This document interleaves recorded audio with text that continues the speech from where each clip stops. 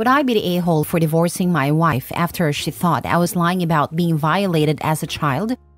I, 27 male, and my wife, 26 female, have been married for 2 years and have been together for 6. As context, I was repeatedly violated by my brother's babysitter when I was around 9. She would grope me, force me to remove my pants, and then either stick my member in her mouth or try and give me a hand job whenever my 4-year-old brother slept. Most of the time, I was paralyzed and couldn't do anything to stop it. She would always buy me sweets or video games as a reward. So in a weird way, I started growing attached to her and would try and seek the abuse, if it meant getting her rewards. I knew whatever she was doing was wrong, but she would always threaten to take my life if I ever told my parents, so I never did, while it was actively happening. Everything stopped as soon as she graduated college and moved states.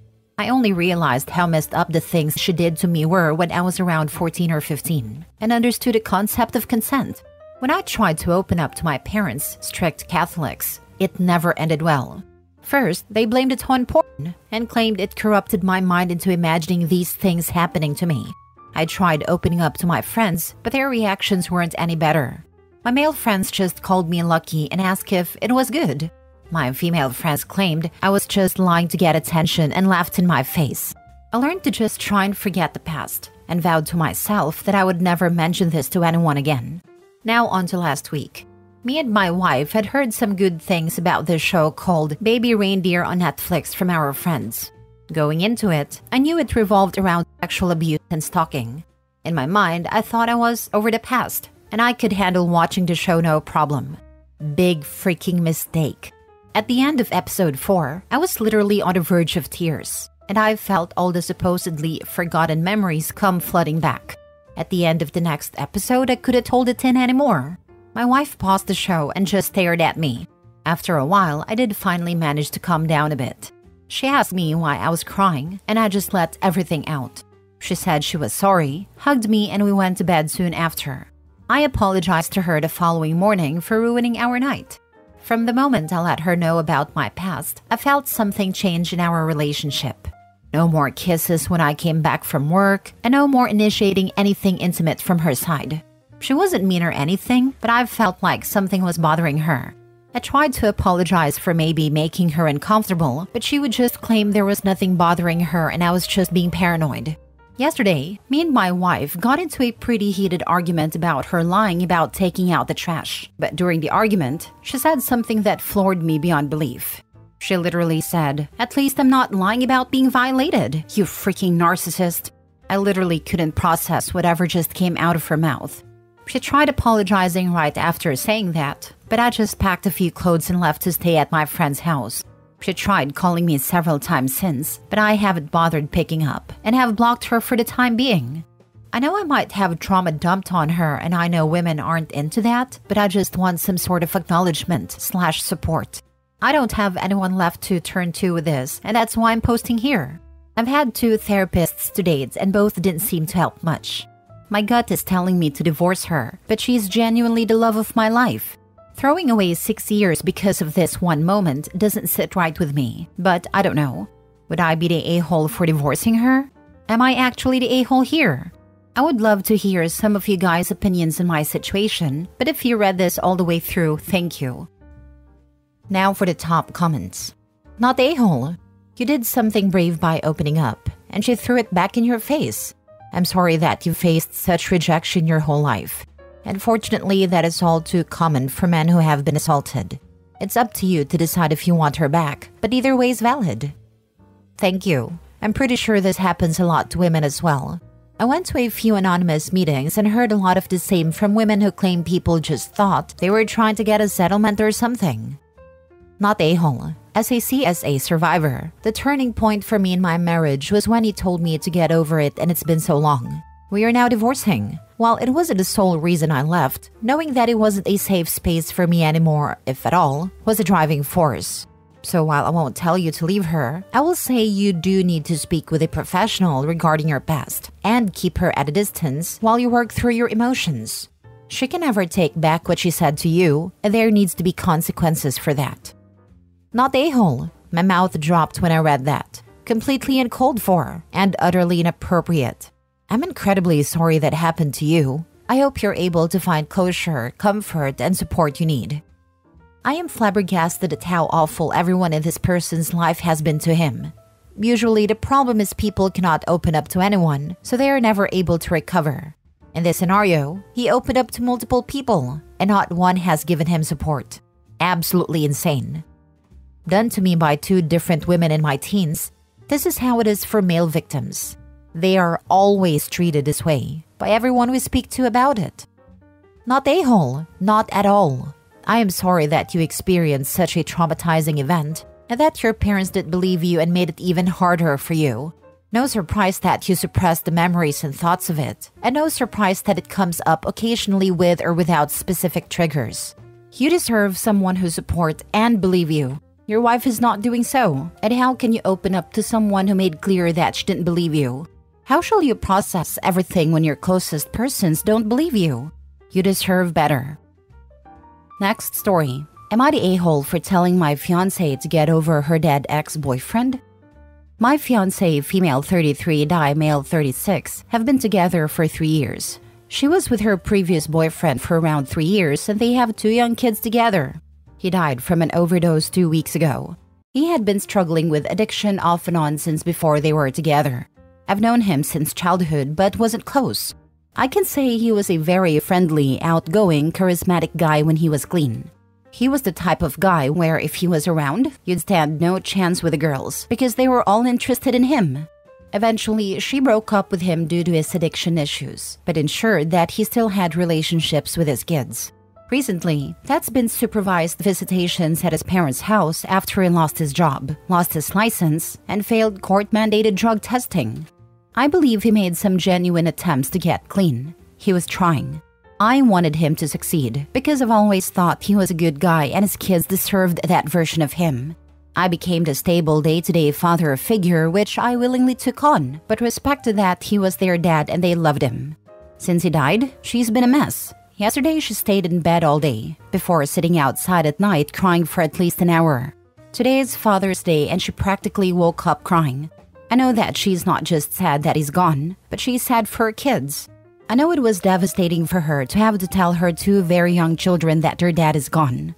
She's been moping around for 2 weeks, crying nonstop, calling off work. I told her she really needs to snap out of it. She told me, I love him so much. He was the love of my life. I'll never love anyone that much. I guess that was the last straw for me and I told her to get over him or I'm out. I'm not going to be second in her heart after a dead guy she hasn't even been in a relationship with for years. She told me I'm not being empathetic and I have no tact. I'm an a-hole, and he was never that mean to her regardless of what was going on. Yeah, it's easy to not be an a-hole when you're strung out in heroin or stay drunk 24/7 and are the happy type of drunk. Am I the a-hole for telling her to get over him and that I won't stick around if she is still in love with him, / sees him as the love of her life, / says he won't ever love anyone like that again? I really want to know if this was an a-hole thing to say / ultimatum to give. I know she's not just sad that he's gone, but she's sad for her kids. I know it was devastating for her to have to tell her 2 very young children that their dad is gone. I'll be honest with you, I was leaning heavily to her side after reading this because it's true. Kids that age can't understand, and dealing with the genuine questions from the kids would be heartbreaking. Especially after it having been only 2 weeks.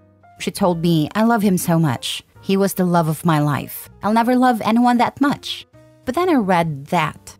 Probably an utterance without thinking about it. Probably an emotional outburst. But I'm 100% certain it's honest. That right there is the game changer. Let's recognize the truth here. You are only ever going to be a placeholder for the chance she could get back with him. If he got clean, she'd have dropped her butt and gone back. Find someone on her side of the family dependable enough to ensure the kids are okay and then get out. Don't ever settle for being second best in love unless it's the children you've chosen to raise as your own, be they yours or not. End a relationship clean and quickly, legally if necessary. But get out, get away and go on with your life. Not a-hole. Best of luck, my friend. I'm certain she was being honest too. She hasn't even tried to backtrack or deny it. Before she actually said it with words, I found her repeatedly kissing his picture and this bracelet I gave her. I'm sorry, that's just too much for me. Laying in bed with his picture, kissing it over and over? Yeah, she was never over him. She just needed someone to raise her kids and support her while she figured out how to get him back. It is an insulting term called placeholder. She needs time to truly mourn, and he needs to find someone who isn't in love with someone else. I love him so much. He was the love of my life. I'll never love anyone that much. You know where you stand now if you didn't already. Not a-hole, but unless you're prepared to be her eternal plan B, it's time to leave, yes? Staying knowing she's settled for you must be heartbreaking. Apologize for your lack of empathy and tell her that despite this, the knowledge she settled for you is not something you can live with. It's left me wondering if she was in love with him this whole time and only with me for the sake of stability for her and her kids. This is the first time she said any of this out loud to me. I was sure she loved him at one point. Her Facebook is still filled with post after post, talking about how much she loves him, and she never posted anything like that about me. Totally childish to bring up Facebook posts, I know. I just wouldn't leave a bunch of posts extolling my love for an ex-girlfriend up there, after I'd broken up with them and was in a new relationship. Not that I ever made near-daily posts about my love for somebody like she did. Next story. Pregnant wife's sister offered to sleep with me. My wife, 24 female, and I, 24 male, have been together for 3 years and married for about 6 months now. We found out that we're going to be parents and we are both very excited. We both told our families over the weekend and everyone was happy for us. This morning, I got a text from my wife's sister, 21 female, saying that she knows that women can get emotionally and physically abusive and can put a stop to intimacy during pregnancy, and that she is willing to help me out anytime sexually or emotionally during and after the pregnancy. Obviously, I have no interest in anyone other than my wife. But how do I tell her what her sister offered? My wife has always been there for her sister and they have always been super close. Her sister was the maid of honor at our wedding. I don't want my wife to lose that bond, and it would destroy her if she found out that her sister was willing to betray her like that. At the same time, her sister is a snake and is willing to ruin our marriage and the life of her soon-to-be nephew/niece for what I'm guessing is a childish crush on me. My first priority is my wife and unborn child, and anyone else can go to hell. How do I approach this situation? There is literally no good outcome. I can tell my wife tonight. She will be absolutely devastated. I will always be there for her and I know her parents will be on her side, but losing a 20-year bond with her own sibling while in such a vulnerable state sounds terrible. How can I possibly tell my wife that the sister she loved and looked after her for so many years wanted to sleep with her husband while she was pregnant? If I don't tell her soon and tell her later, she may lose her trust in me. If I don't tell her at all, my wife will be close with someone who clearly does not care for her and could easily betray her again in the future. Now for the top comments. Sorry dude, you have to tell your wife tonight. Otherwise, sister-in-law is going to twist it and try to make it look like this was your idea. Exactly 100%. Key, show your wife the text. It's proof that your wife's sister was hitting on you, not the other way around. It will also show your wife that you are not hiding anything and not attempting to hide anything. I don't think you can avoid hurting your wife at all in this situation, but you can at least minimize any hurt by being open with her. And if she asks why you didn't show her sister-in-law's text as soon as you read it, tell her the truth about that too. You didn't know how to handle it and you didn't want the situation to hurt or worry her. Keep this in mind. Going forward, as a general rule, not a specific one, most of the pain inflicted by this kind of situation will be spared by partners trusting each other to be open with them about anything. Think about that. How would you feel if 5 or 10 years from now, you found out that your best friend was repeatedly making passes at your wife? And even if he wasn't doing it anymore, would that make any difference to the way you felt about her? He should explain his concerns while telling her, in my opinion. It'll show how much he cares and respects her by saying, I really wish this didn't happen because I don't want you to lose your sister. But, and show her the text. I'd block the sister too, so it shows he doesn't want her contacting him due to this. This is one of those things you must show your wife immediately. The longer you wait, the worse it will make your wife feel. It's either a childish test by your wife or your sister-in-law is just evil. My cynical self was like, wife put sister up to this as a test because she's feeling scared. I freaking hate the world, man. But hey, maybe it's just a devious little sister trying to get back at her big sister for something that happened in middle school or something. What do I know? Honestly, I'd rather that be the case. I have not seen it, but I've heard pregnancies can heavily mess with the brain, and I'd rather have a very dumb and irrational decision was made rather than your best friend by birth being your biggest traitor. Messed up either way. Last story. Am I the a-hole for breaking up with my girlfriend because she wouldn't stop putting her feet on my new car's dashboard? I bought a new car and went out with my girlfriend for dinner. She has a habit of keeping her feet on the dashboard while sitting in front seat. This act triggered me, and I told her to keep her feet down. She did not do that, which ticked me off, and we had a huge fight while reaching restaurant, throughout which she did not keep her foot down at all. It was an hour journey, and she persisted with her foot on dashboard all along. We had dinner. Even there, I was fighting. It was not a good time. Later, while returning, she crossed the line according to me because she again put her feet. I didn't fight this time, and it again was an hour and a half journey because of traffic. She literally did not keep her feet down all the time. After dropping her home and reaching back home, I thought about it, and next morning, broke up with her. She is now hysterical. Am I the a-hole? Not the a-hole. It is your car, and she should respect how you want your car treated. She's also lucky she hasn't been in an accident with her legs up. I've seen a video of one, and the dude's legs are like shattered into a million pieces. It was horrible. I was just coming here to say this. I worked in a trauma emergency room department and a surgery department, and the amount of people who experienced trauma to their legs from having their feet on the dashboard was crazy. Mostly females were the ones who had the most trauma, and they always said that they thought they looked cute doing it. And in my mind I'm saying, and now you have to learn how to walk again, and or have to face the reality that you lost a leg. Not to mention, who wants someone else's feet on the dashboard? Not the a-hole. Personal safety aside, what was she trying to prove? Power move? Probably thought it's cute, and yes, a power move too. Pushing the boyfriend to see how much she'll put up with it.